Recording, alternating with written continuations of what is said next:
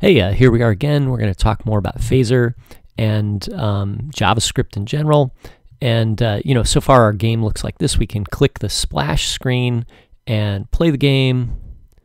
I notice the circle actually kind of does some funny things sometimes when you hit a platform. So maybe we want to change that, but we can, everything's in our power here. Oops. I'm trying to win the game. It's taking a little while here. There we go. Okay. Actually, I'm trying to lose the game. I want the bomb to show up so I can get bombed, right? Okay. Oh, so there I lost the game. And when we lose the game, the message here shows up, and that's kind of good. The problem, though, is that I want to be able to restart the game by clicking on something, right? And right now we can't do that. I've been restarting the game by clicking the reset button, the refresh button in the browser, or doing Command R in the browser, right? And that's kind of not satisfying, right? So we want people to be able to reset the game, right, while they're playing, or restart it. So let's take a look at our code. So we have two scenes. We have the game scene and the preload scene. And if we look at the preload scene, you can see in the constructor we've assigned a key value by passing it to super, right? And so this is the key for this scene. So if we say like key is preload.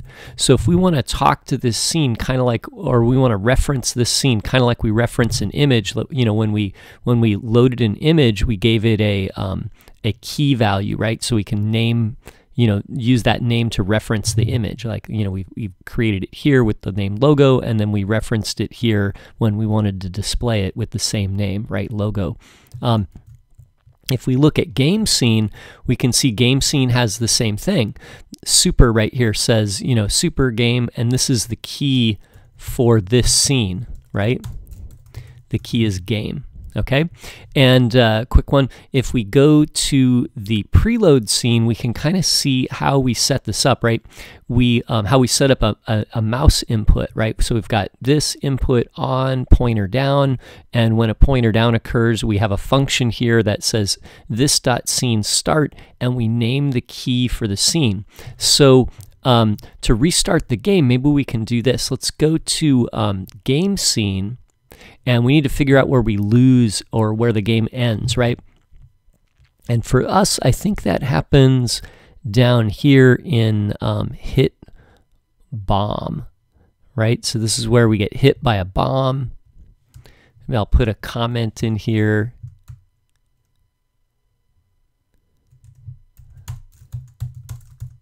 Hit by bomb, right? And in here, we've got, physics pause. It stops the physics engine. It tints the player red. Tells the player to do the turn animation. Sets the game over variable to true. We're actually not even using this. This was put into the game in the code, but it actually doesn't really do much. And then we display our game over text. Why don't we also add a mouse click?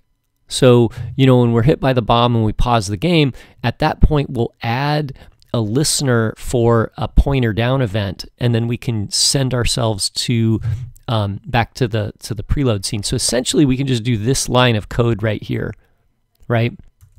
Actually, since I'm here, I'm just going to copy that, and then I can go here and I can paste it, and on a pointer down, instead of going and starting the game scene, let's start the preload scene. Okay, so I can do that, and then tap on this, play the game. Let me see if I can lose gracefully here or quickly. I gotta get all these stars, and there's the bomb. Let's see if I can get hit by the bomb. Oh man, I dodged it. Let me see if I'm trying to get, when you're trying to lose and it's hard to lose. Let's see. Oh, there, I lost the game, and now I can click and start the game over. Now, what we want to check is that if that event doesn't happen, so I'm clicking the mouse here, and it's not sending me back to the preload scene, so I got to lose the game first for that to happen. Okay, so anyway, there's a quick a quick tip on using phaser, and we're just borrowing ideas from the existing code and kind of moving it around to get our game kind of, working a little better, right? But now the game, like whenever we end, we should be able to head back to the start screen and then start the game over again. Okay. Thanks for watching. I hope that was helpful.